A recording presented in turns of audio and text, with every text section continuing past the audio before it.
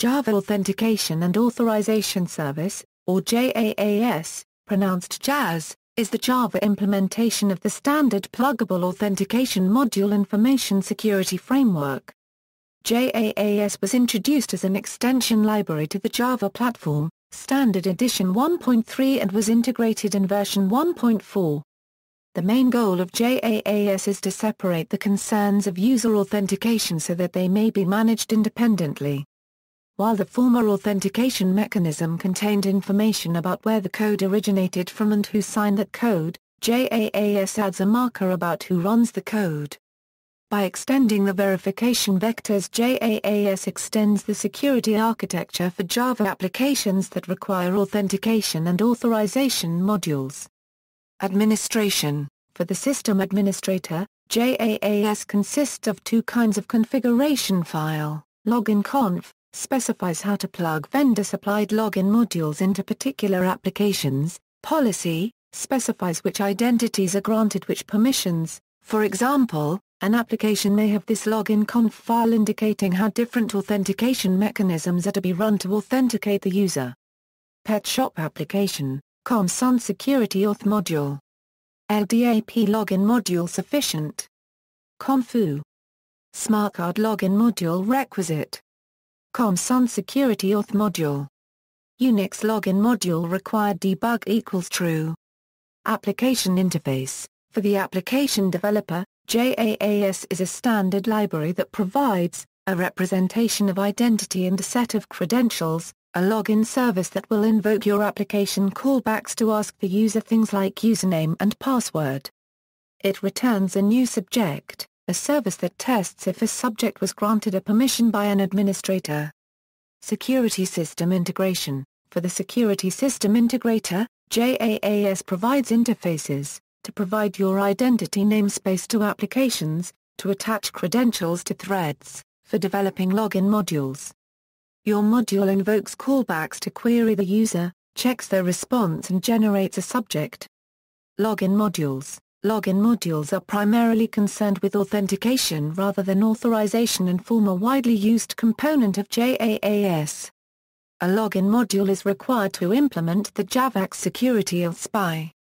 Login module interface, which specifies the following methods: note a subject as the user that is attempting to log in, initialize, code to initialize the login module, usually by storing the parameters passed into appropriate fields of the class.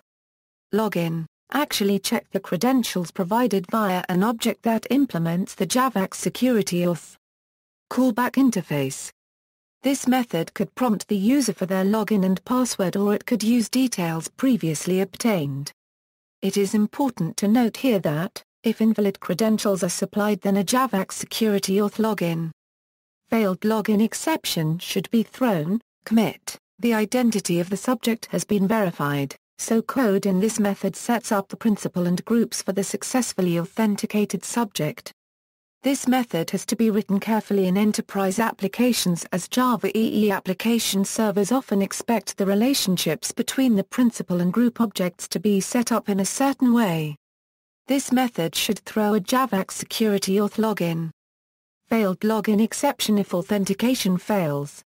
Abort, called if the authentication process itself fails.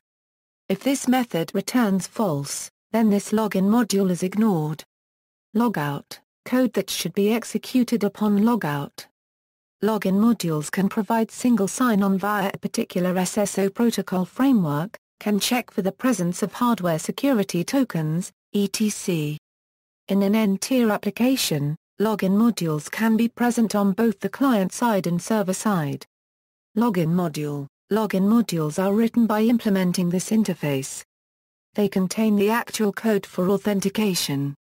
It can use various mechanisms to authenticate user credentials. The code could retrieve a password from a database and compare it to the password supplied to the module. Login context. The login context is the core of the JAAS framework, which kicks off the authentication process by creating a subject. As the authentication process proceeds, the subject is populated with various principals and credentials for further processing.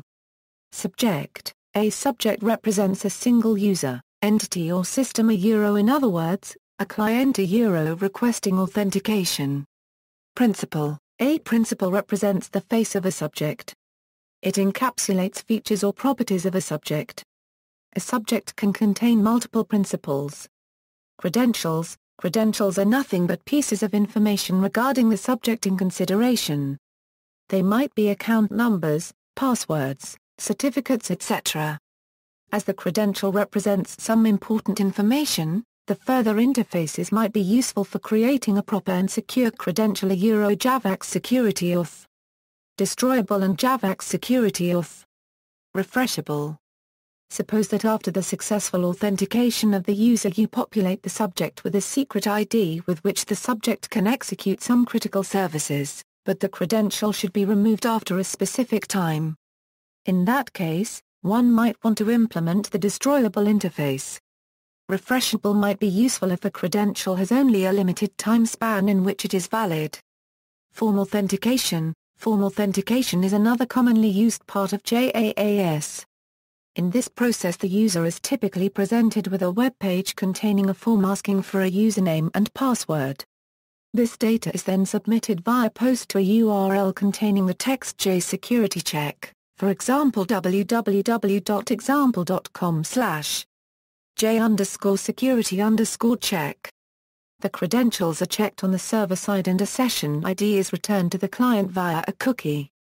This authentication method is flexible in that a Java HTTP client such as Apache HTTP client can be used in place of a web browser, for example in a desktop application, as long as the following standard steps are followed. Request a protected URL in WebXML. The server will return a redirect to the security check URL mentioned above along with a cookie containing the session ID.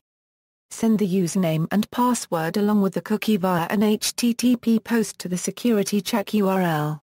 If authentication is successful, the server will send a 302 back to the original protected URL. Send a GET request to that URL, passing the session ID cookie. Additional assertions can be added to the above process. See also, Apache Shiro, Keystore, References. External links. JAAS tutorial, JGADA open source project which can secure standalone or web applications based on JAAS, or that JAAS, Java World.